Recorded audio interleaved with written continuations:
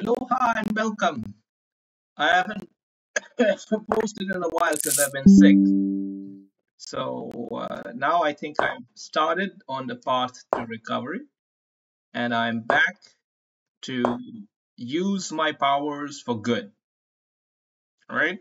And in that respect, we're going to take on the German here, NT12K. Welcome. Yeah. Being sick isn't fun. If any of you who have been sick would know that. Um, but it's fun when you can take a day off from work, especially that last day when you're still sick technically, you still have a fever technically, you still have a cough. Yes. So yeah, but there's still a side of you that knows that hey, I could work, but eh, I should prioritize my health. So that's what I'm doing. Yeah, it's just a job, man. Don't overthink it. Okay. So our opponent has started out rather slowly in this opening, and we're gonna try to exploit that to our advantage. I've noticed in the 3+2 time format, especially, time advantage is a big thing.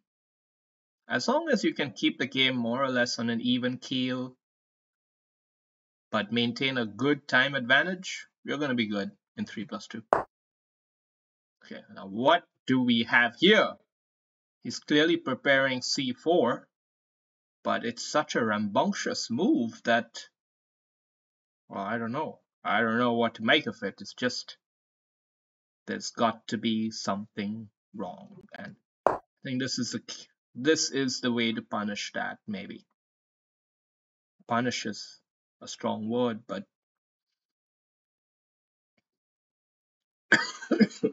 it prevents it silences his c4 plan. And if he goes like this, I could go up, or I could just solidify it.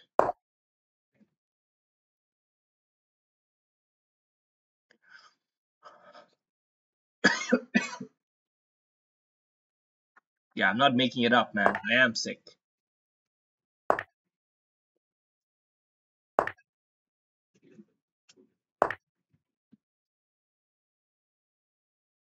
All right. Should definitely take that off, or what should we do? Because this is also tempting, but it becomes a difficult piece to hold on to potentially. It just might make his knight development a little clumsier, but not in a huge way. I'm gonna take it instead. I'm gonna take it and try to focus some energy on this B pawn here. We got a weakish pawn there, only defended by a knight. I don't think I'm gonna be doing the f5 pawn break really. So I'm gonna swing the rook over.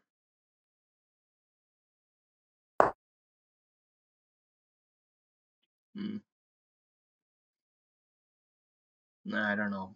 I don't know if I'm playing this right, to be honest. Okay. He's got enough firepower to defend this pawn, so we're gonna instead try to drop a knight in here.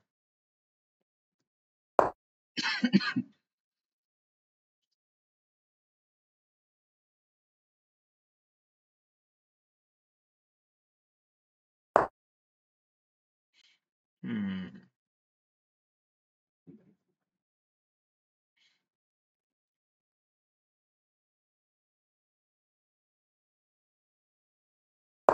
Now we don't want to push this up because we don't want to open this bishop's diagonal.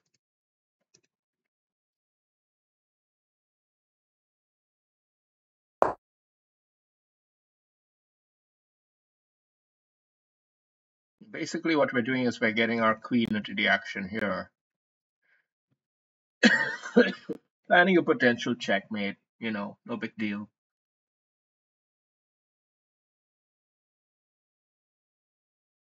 Yeah, just capture here, and he captures here, and then I capture there, and then checkmate. Yeah.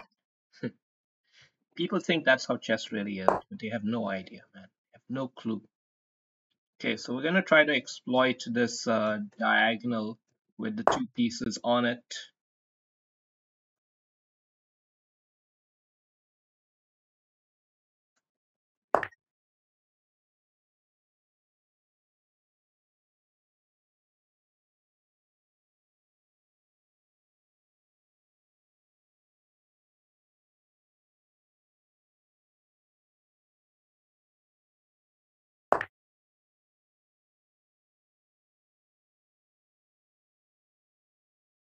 I think he took it with the wrong knight.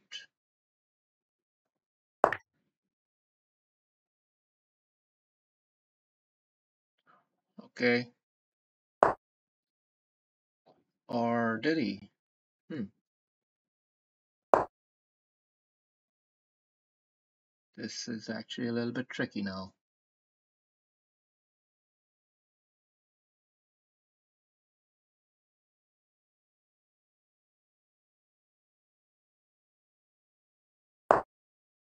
Okay. We could come here.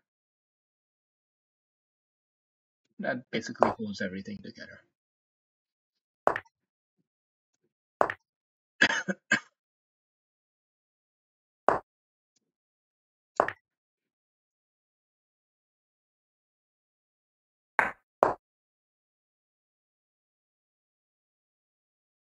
He would love to be able to drop a knight in there or a pawn here. Hmm.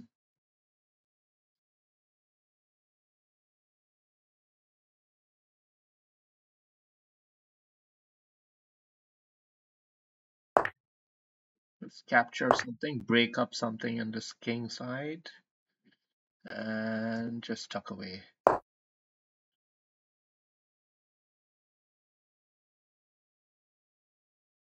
So we have a pawn to target.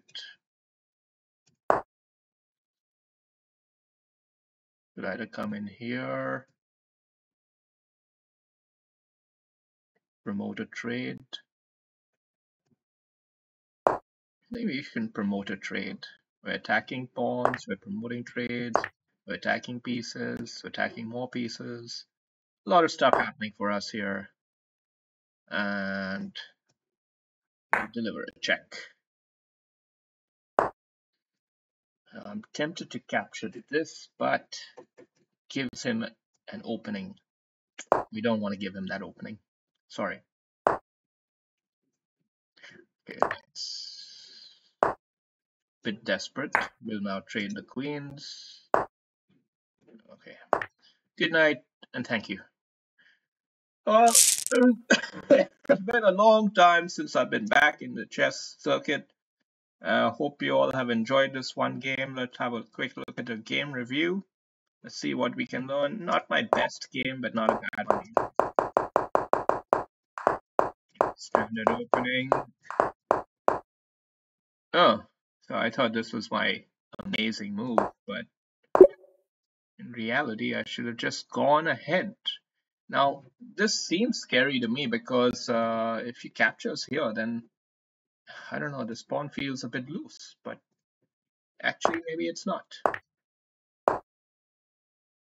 Maybe that pawn is somehow manageable.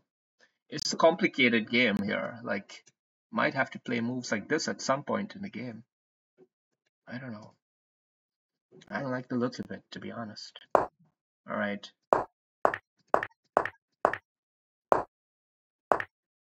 Okay, so this was another.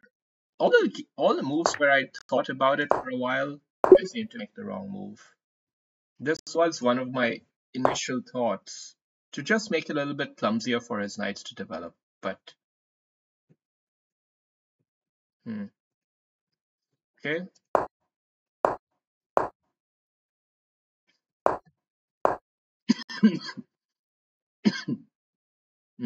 Interesting. So this whole rook idea here was an incorrect idea. I should have gone with the f5 pawn break from the get-go, basically. Uh, Yeah, this was now a very complex tactical situation. What is it really suggesting? Something like this? Yeah, yeah, I buy it. It's a good position. Okay.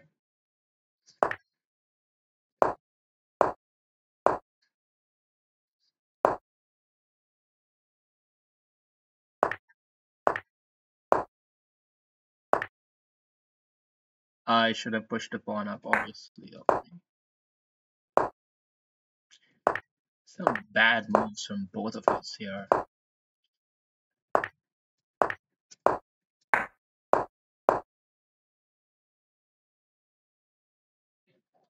Yeah, I know it was to be taken, but was it really?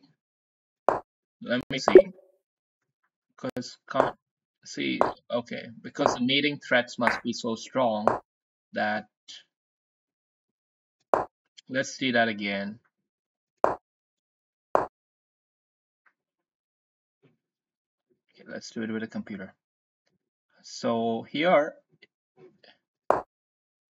if I play queen takes, and he plays queen takes here, now queen check, king h2, bishop f4 check.